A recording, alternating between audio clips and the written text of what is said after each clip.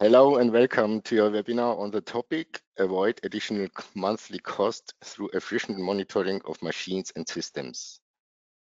What does it mean? In other words, what steps are necessary to monitor systems? In my opinion, there are at least two steps involved. Step one is data must be captured. Step two, data must be evaluated. Softing provides solutions for step one, and our partner company ÖKOTEC provides solutions for step two. I will present some products from Softing that help you to do that, to capture data from different machines. But let's start with the introduction of Softing. Softing was founded in 1979 and the headquarters is in Haar near Munich, Germany. Meanwhile, Softing has more than 400 employees around the whole world. The products are manufactured in Germany, in USA, and also in Singapore. The development takes place mainly in Germany, but a part of the development is located in Romania. Softing is divided in three divisions. The division one, the called Softing Automotive, provides solutions for control unit diagnostics, measurement technology, and associated communications. The second division, IT Networks, develop and sells measuring instruments for testing, qualifying, and certifying copper or fiber optic cables in IT network systems. I belong to the third division, Industrial, Softing Industrial. Softing Industrial provide products for data acquisition from different machines or from different PLCs, such as Siemens PLC or Rockwell, or also Modbus-based PLCs. Product overview. First of all, I would like to mention the Softing Data Feed OPC suite. We call that all-in-one software solution for communication via OPC, UA, MQTT, and more. So using this software solution or software, you are able to read data from different machines, and then depends on the client, you can provide this data using the UA interface, or you can send using MQTT protocol the data to the MQTT broker, for example. We call that software solution gateway to big data and IoT cloud solutions. The second product, Secure Integration Server, provides, I would say only two interfaces. The interfaces are OPC UA and MQTT. So we will have a lot of OPC, or not we, the machines will have a lot of OPC UA servers in the future, and then it will be necessary to collect the data in one software and to provide this data using OPC UA or using MQTT for the clients, for the monitoring systems. Here, I would like to mention some security settings. You can send the data using user security, or you can use encryption, and you can also authenticate with certificate between a client and server. The next product series are Docker container.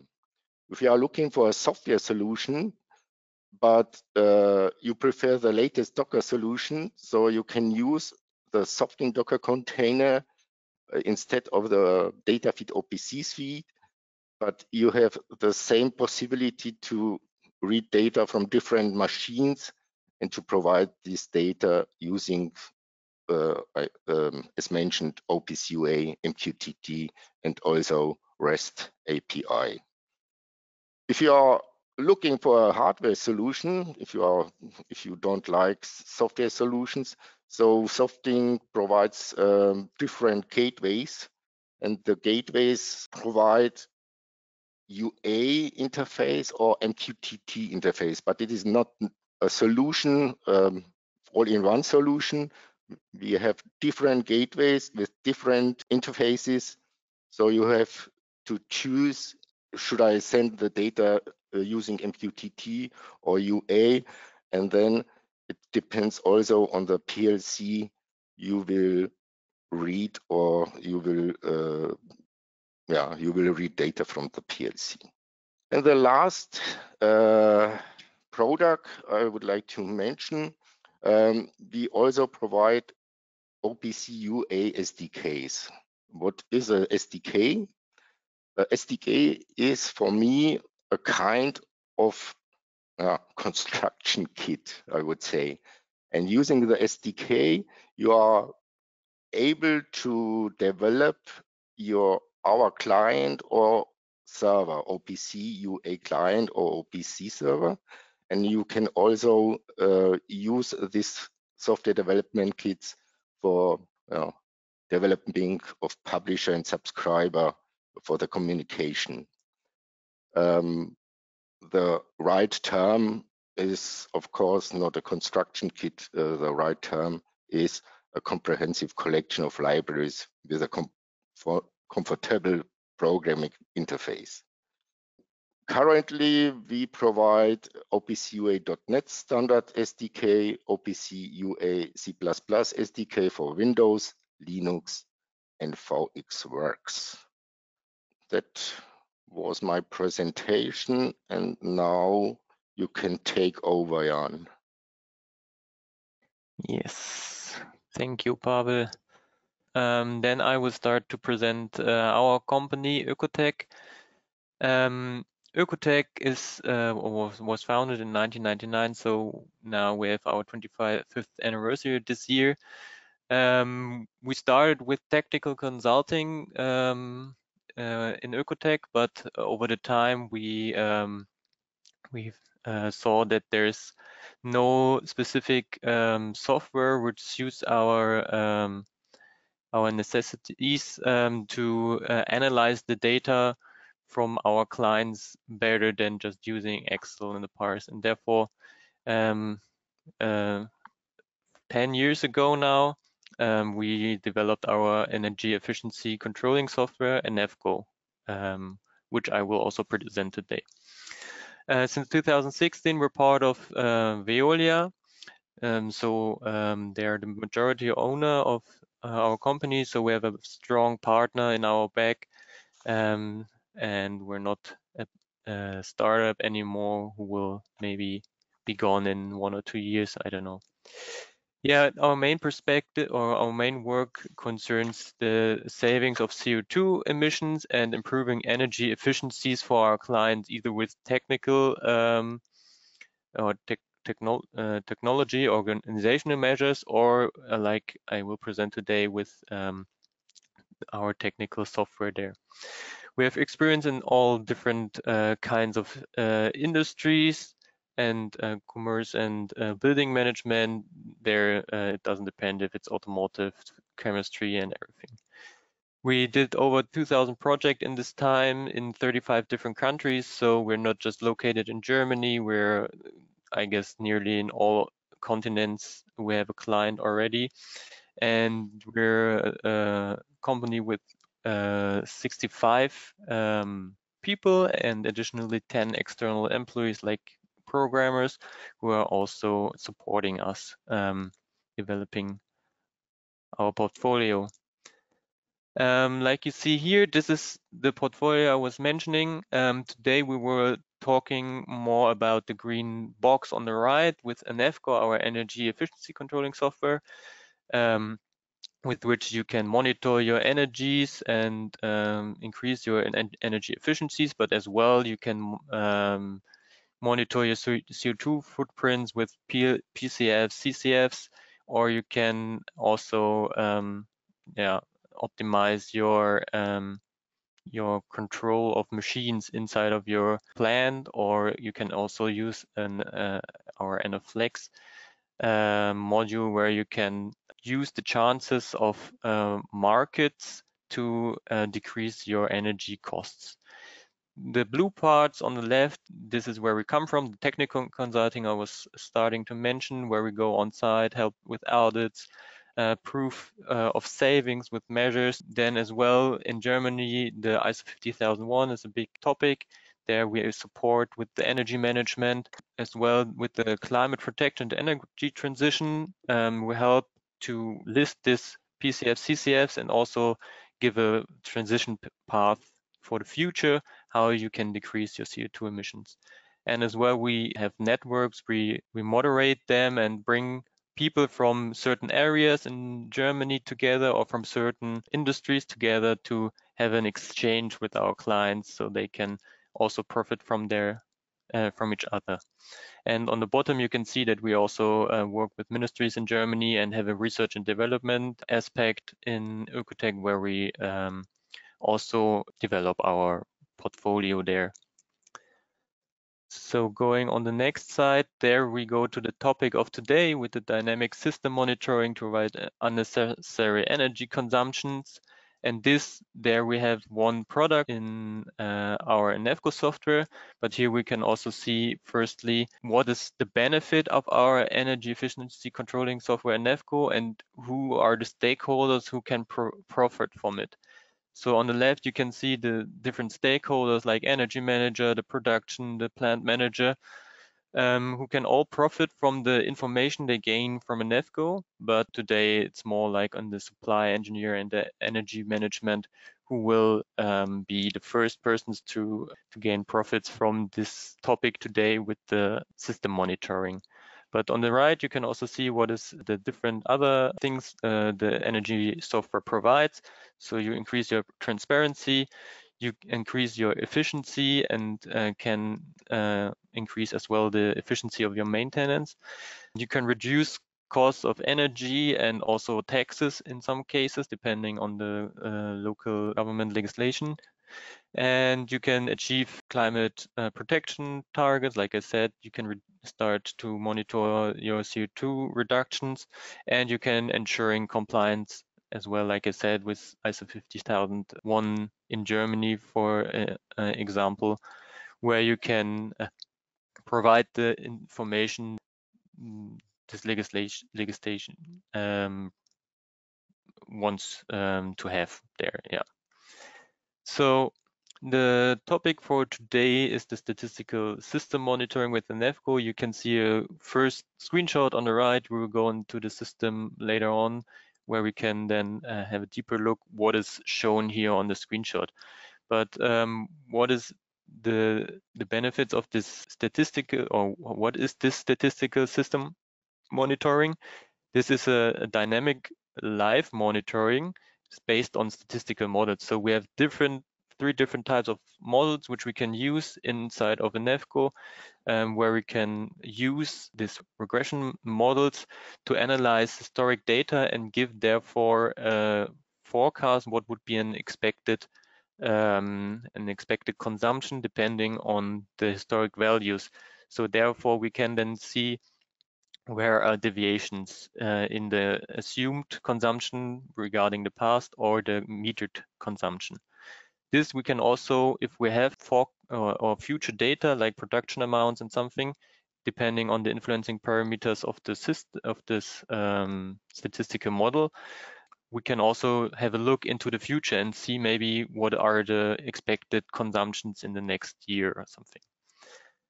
Of course, this statistical model needs influencing parameters, so things we want to normalize our consumption through, so nobody can say, okay, there we have an increased consumption, but this was depending on higher production.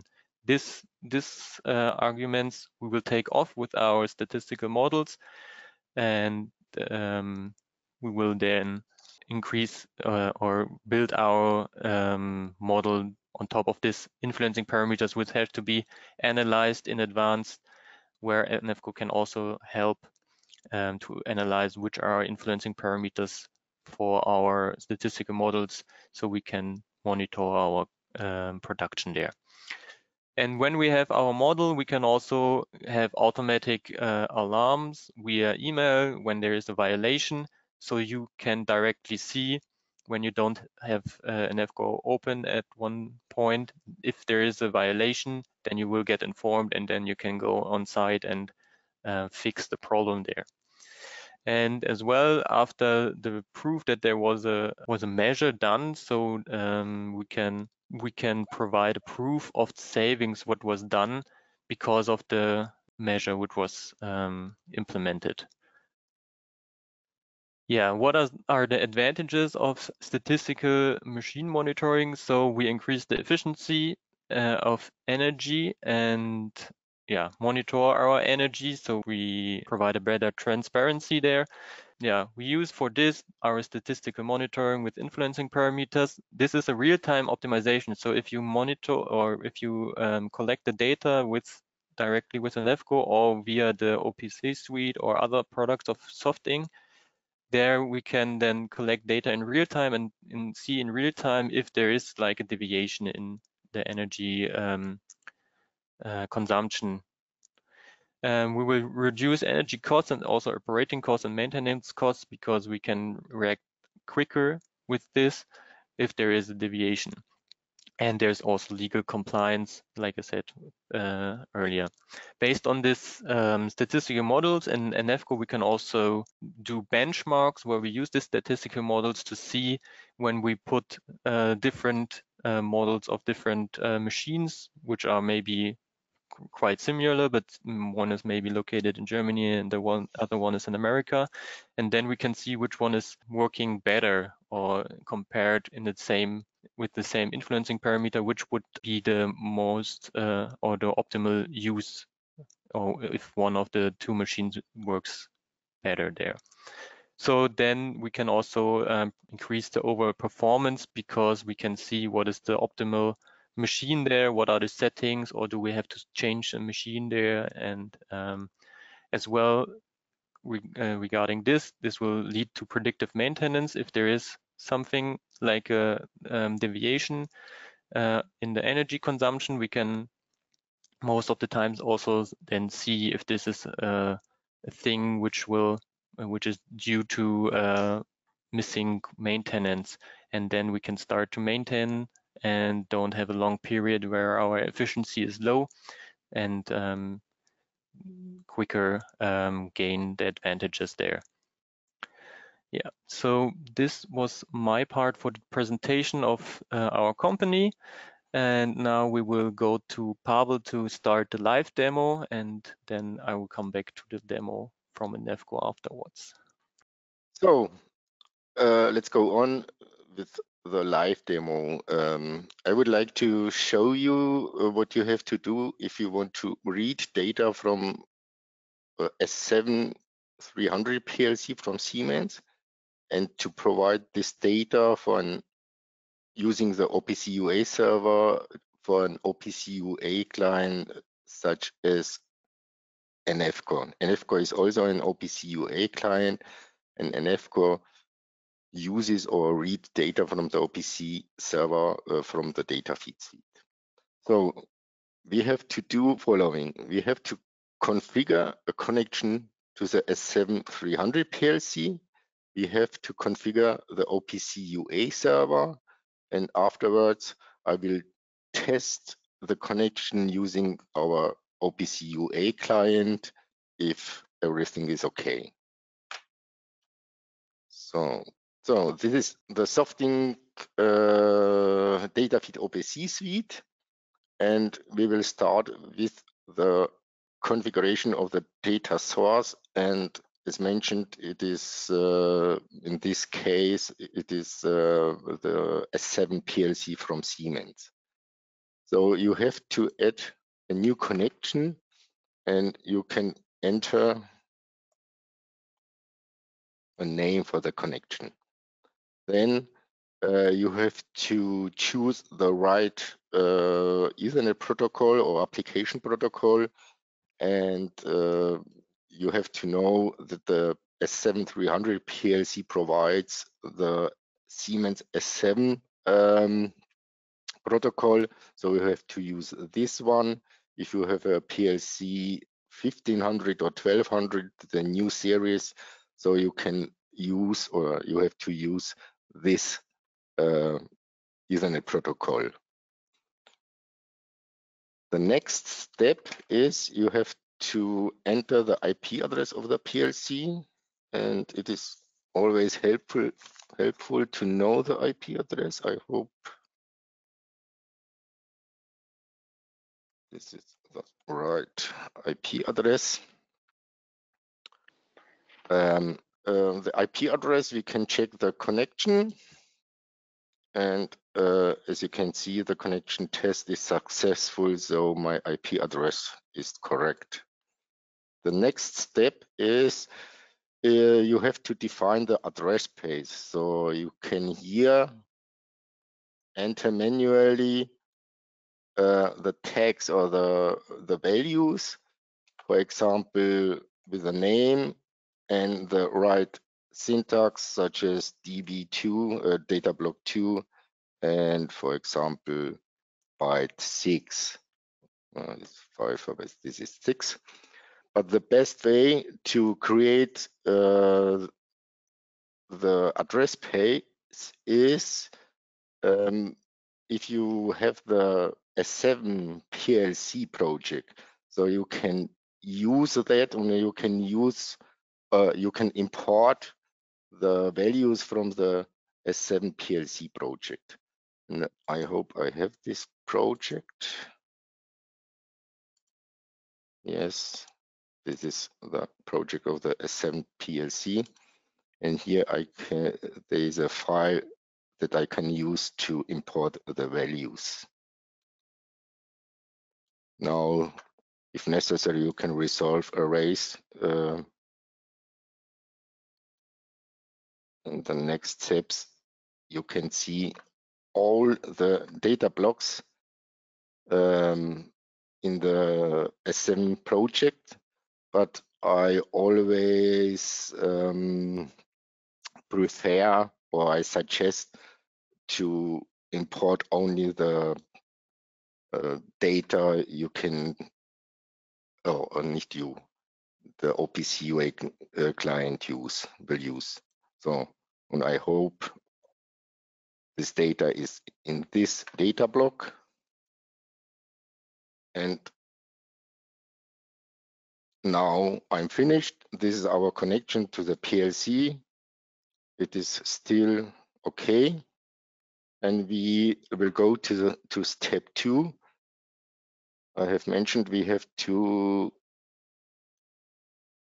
configure the OPC UA server, and this is quite easy. You have only to activate the OPC UA server in the Datafeed OPC suite.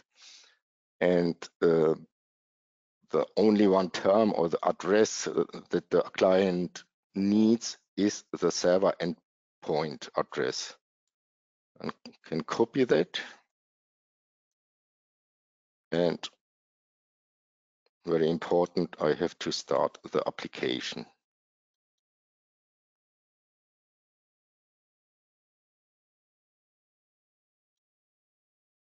Now I will check my configuration using our test client. And as you can see, I have to create a session from client to the server. And the most important information is, of course, the endpoint address. And now, using this endpoint address, I will be successful to connect to the OPC server. And here you can choose, you can see the data block, and here you can choose your desired value, for example, volume and flow. In this view, we can check if the connection is okay, the status is good, and here you can see the current value in the PLC.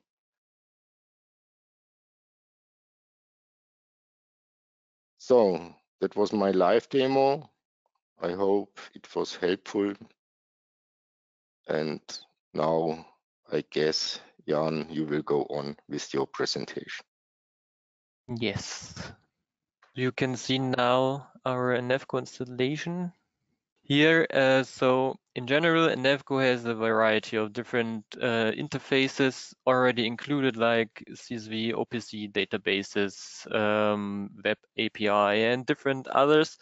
But the variety of the interfaces is so big that there we cannot include all of the interfaces in our system. Therefore, we use other systems like the OPC suite from Softing, where we connect our client then to the OPC server and collect the data from there directly, and they provide us the protocols which we cannot directly read, like the S7 from Siemens.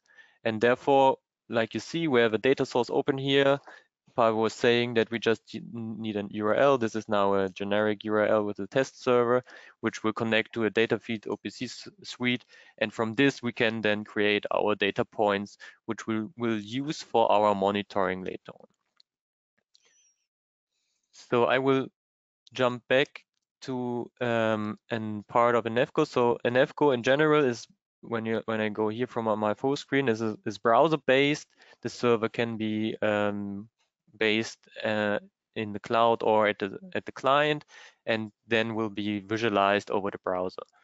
And in EnEffCo, we have different sections, where was with the data source was here the definition section, and now here where the data could be analyzed is the analysis section with this pie chart here. And here I've already opened this analysis I was mentioning earlier.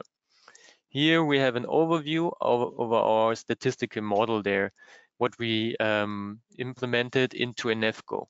What are we using? Like Pavel was saying, he transferred with his over the suite data of a compressed air system, and therefore we have electricity and compressed air, which we get from Softing, and then the outside temperature, which we can get maybe from local providers in Germany. We have a weather client provider, where we can get the temperatures for different locations. And we have a system developed where we can say what one do we want to monitor. In this case, it's the expense, the electricity, which we want to monitor, which we want to not exceed a certain level.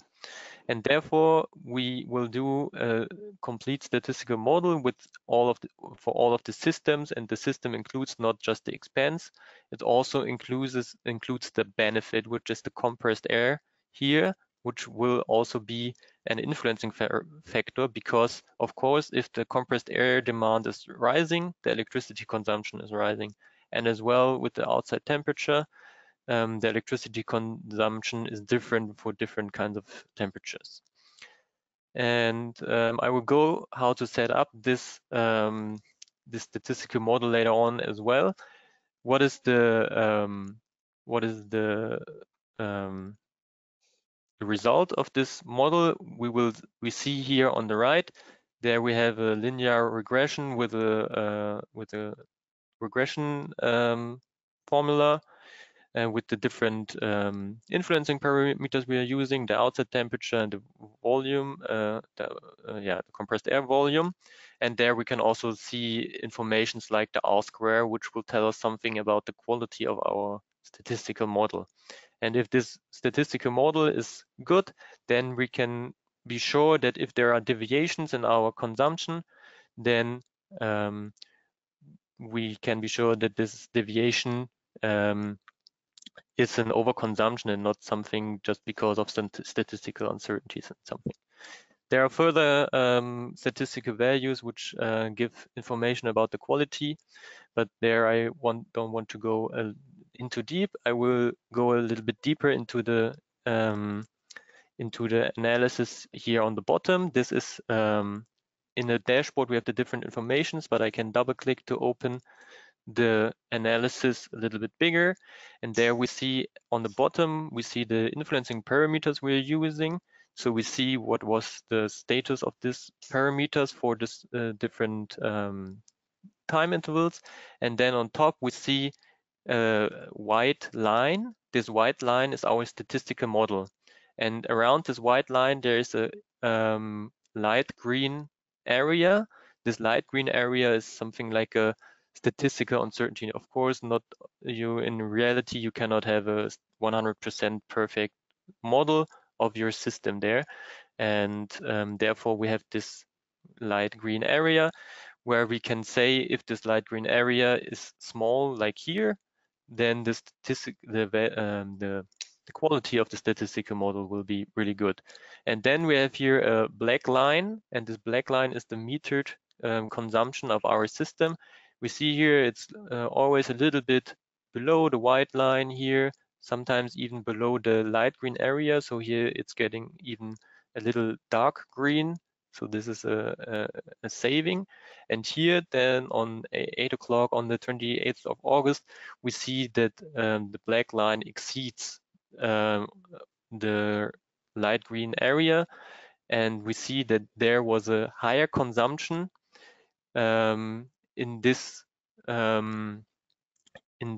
period than expected, because we have a statistical model set with a reference period here of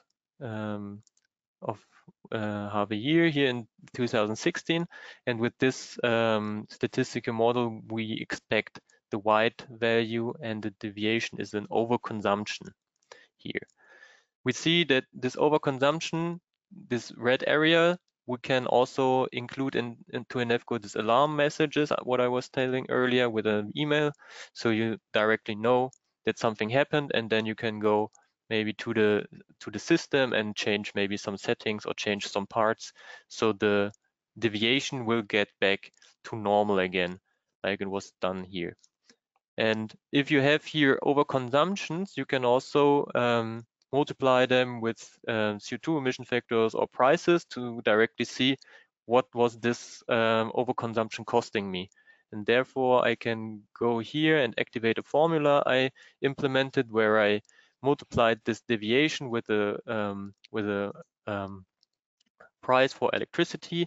And then I have here on this on the third graph, I have the costs for each interval, how much I spend for this overconsumptions. And when I would expecting, normally it takes me to find something like this without monitoring, in good cases 1 or 2 days, in some cases maybe 2, 3 weeks, 2 months. Then I could multiply these days with the amount of euro in this case, what I was spending more in this period where the overconsumption took place. And I want to show again as well how to set up this statistical model. So therefore I go back to the definition section, and there inside of the electricity data point, I can set up this statistical model. There in general, for the first setup, you can always get more fine in afterwards. You just have to check what is the base time I want to have my model on, and what are my influencing parameters. With these two informations in EnEffCo, you can also do scatter plots where you can see what settings you have to do here, or what are reasonable settings here regarding base time, and what are influencing parameters. After that, this influencing parameters, you can also just drag and drop inside here. So it will add to the statistical model. Then we have here our 3 different models, which we can select depending on on the correlation of the data, depends which type of model you want to use, or as well some kind of linear regression is always easier to understand like other models, and therefore sometimes this is the best option there. And then you just have to define a reference time period.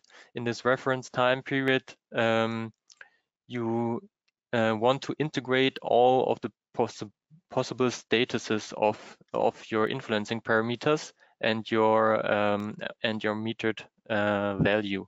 For instance, like the outside temperature, you always want to have at least half a year where you have outside temperature with cold areas and outside temperature with hot intervals. So you can always give a metered correlation there and don't have to be interpolating from the model there. So this 1, 2, 3 settings are, or 4 settings with the model selection are the base setups. What you do here, this is in general really easy. You, as I told, have to analyze a little bit in advance, and after that, if the quality is not good enough after this first 4 steps, you can also define further informations here, like quality of the data you want to use, or maybe in your reference time period you want to exclude some time periods. This you can set up afterwards to increase the quality of your model further then. Yeah, so this was in general the presentation for the EnEffCo part. To see here how the model was done. When you have this model, you can also visualize it inside of this traffic lights here on the right, where you have different aggregations for 1 day or 7 days or last month. When I deactivate it, you can maybe see it better.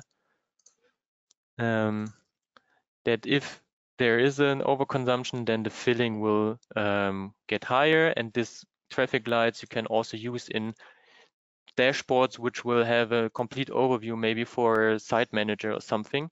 And then you can see first how is the traffic light, and if something is going yellow or red, you can directly go back to more precise analysis like I was showing earlier. Yeah, so this was the presentation of EnEffCo, and now we will start with the Q&A section. So the question is, is it the same way, is the S7200 connected in the same way that you would connect the S7300? Yes, you have also to define the IP address. Maybe you have to modify the services and the rack and slot. In other words, you have to use the right T subs for the RFC 1006 protocol. Regarding the project, it is not possible to import the values from the S7200 project. I'm sorry. Okay, so that answers that question. Then also towards softing, you mentioned, Pavel, that the data feed OPC suite can collect data from Rockwell controllers earlier during the presentation. Could you specify which controllers those would be exactly? Okay, also this I can show you here in the configuration. After using this button, you can define a new connection to the not S7, to Rockwell PLCs, and how you can see we are able to connect to compact logics and control logics, but also the old kind of PLC, LCS and PLC5. Okay, great. Again, from Norman Danish, how many tags can we read in EnEffCo? And what about the license part? Yeah, so the amount of tags were not that limited. So we have installations where we have over 100,000 tags in one installation, but as well it could be separated. The license part is also based on the databases, so on the data points. So in general, in EnEffCo, you have like here, for the example, the compressed air, there's one electricity meter and one flow meter, and this would be like 2 licensed data points. But with these 2 licensed data points, you can later on do calculations like aggregate together calculated data points. If you have more systems, you can do a sum or different other if clauses and everything, and this will not be part of licenses. So it's just the directly metered values which you want to visualize in EnEffCo, which are based on licenses or which will take on licenses, and after that the calculations what you do with the data points after that will not be licensed by EnEffCo. Good. So it seems there are no further questions. So I really do want to thank you, Jan, for your time, for your efforts. Same goes to Pavel. Have a good rest of the week.